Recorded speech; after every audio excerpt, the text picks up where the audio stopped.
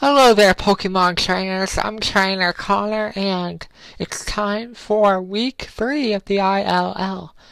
This week, we are facing off against Dienos of Sinnoh, and I'm excited because I haven't battled him before, as I is actually new to this league. So he actually doesn't know how to team plan yet. But that's okay. He's learning, and so going into this, I brought Choice Scarf Electivire again. It worked out pretty well last week. If you haven't seen that battle, make sure you check it out. But Choice Scarf Electivire is going to work out here. Charizard X, Glaceon for the first time this week, Duscanora as well, and then Forges, which has aromatherapy, and Sableye to burn a few things. Now, if you look at my opponent's side, he has his own Charizard. It's a Charizard Y, so Charizard S and Charizard Y are going to be in the same battle. Awesome. And then we have Archeops to deal with, Leafeon, Latios, Gengar, and Empoleon. So, I mean, in reality, I was expecting him to lead out with Empoleon, because mostly Empoleon is a physical wall to get up Stealth Rocks, go with Ice Beams, go with Scald, get that 10% burn, or 100% if it's used against you, because holy moly, that happens to me a lot. And so I figured starting out with Electivire would be ideal, so let's get started here. I'm going to start out with Generago, and Zai is going to actually start out with Charizard, which is fantastic. I wasn't really expecting that, but it's okay by me because I have the typing matchup. I figured he might switch out into Latios fearing the electric type move, so I go with a Volt switch. It's not very effective, but that will give me some switching initiative. Going to Forges to scare him out again with a Moonblast, and he actually goes into Empoleon. But I expected him to switch out again, so I go with a Wish this time. And I can hopefully, if, for some reason Empoleon has, like, Flash Cannon, I can dodge it and then get my HP back from the Wish. But he sets up Stealth Rocks, which I don't have a rapid spinner on this team, so that's a little bit unfortunate.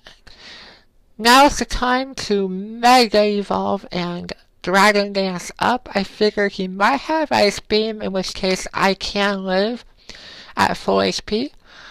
So I felt very comfortable there.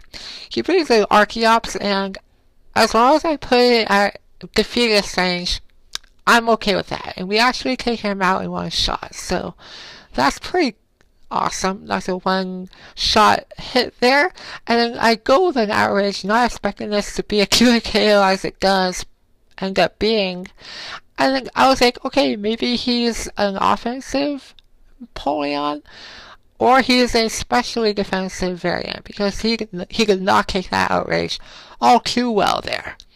And Ice Beam, I take that really well as well. So here's Leafeon. He gets destroyed. So if you look at this battle, it looks like Zai isn't prepared for my Charizard guys.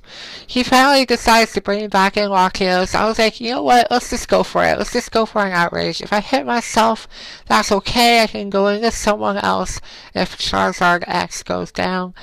But I managed to hit another Outrage. So that's another Pokemon down for Charizard X. I end up switching, I end up staying in again. I snap out of confusion. I was expecting Gengar to have a Focus Sash, like most of them do end up carrying, but that's not what he has, so that's another kill. We're destroying Pokemon left and right. That's fantastic.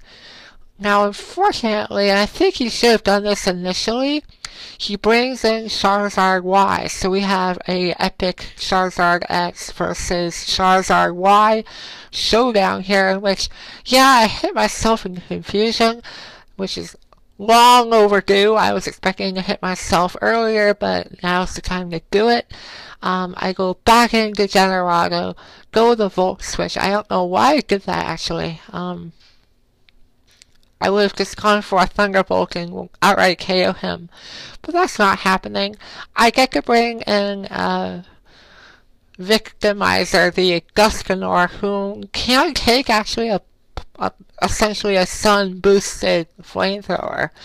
And I just want to put some more chip damage with a Shadow Sneak priority.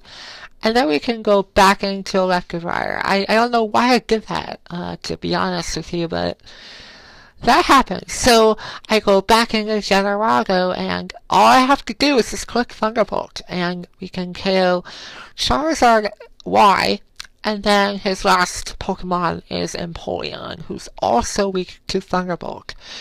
So yes, this was a really short battle. So it looks like Zai, he has a lot to learn from in terms of what Pokemon he should bring, what he should be prepared for. We don't even have to use Glaceon or Sableye in this battle. So that's a little bit unfortunate, but at the same time, just having Charizard X and Electivire and a little bit of help from Victimizer just pretty much sealed the battle for us.